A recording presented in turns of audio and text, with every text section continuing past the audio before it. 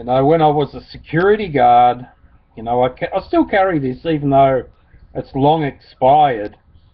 I'll bring it out and I'll show you. You know, it's a long time ago.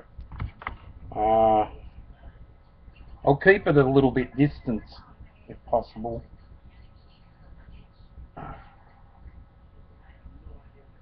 Security industry license, you know, they didn't have to back then have the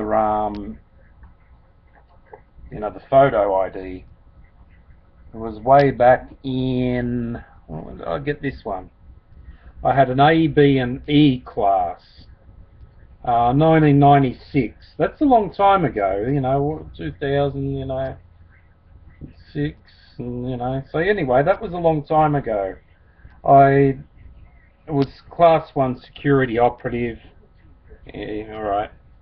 And, you know, it was interesting. On the back here, it says this license may be revoked for failure to comply strictly with the provisions and the acts under which the license was issued, or suspended by a police officer if circumstances warrant such action.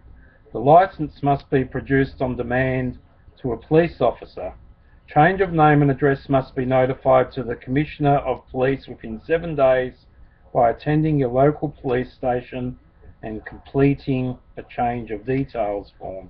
This license will be cancelled if the change of address is not notified within 28 days.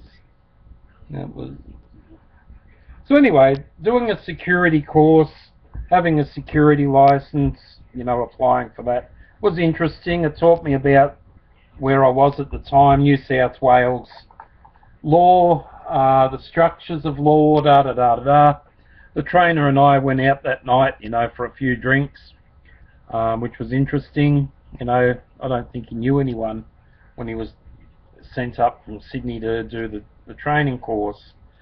It took something like, I think maybe Friday, Saturday, and a part of Sunday, or maybe it was Saturday and Sunday. We had books and we had to do, you know, yes, no questions and fill in this, that, the other. One time I did use the license. There was a fire going on. There was a fire in a building that I could see, or smoke. So I jumped the fence. I did call the police on my cell phone that I had back then, you know, in the early days of cell phones. And the fire people come up. Never guess what? Where the fire or the smoke was in this building was the fire brigade's training place. They didn't put it out well enough.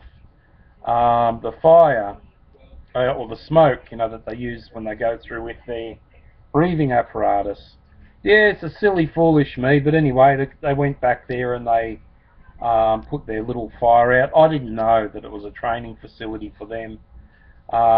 There was a number of other circumstances that I just don't remember right now that the security license was required.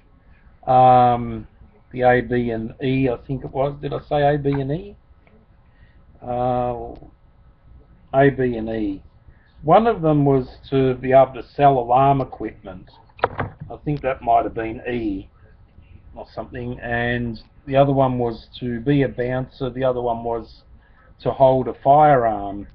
Now, to hold a firearm, I wasn't in the state of mind back then to hold a firearm, and you know, firearms back then, never had one.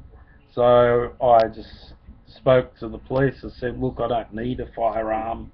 You don't need to issue me out one if I apply for one, because I didn't need one. And I thought, well, for $14 an hour, I think it was at the time, or $12 an hour, to be shot or place myself in harm's way just wasn't worth that per hour. So anyway, that was the security license thing.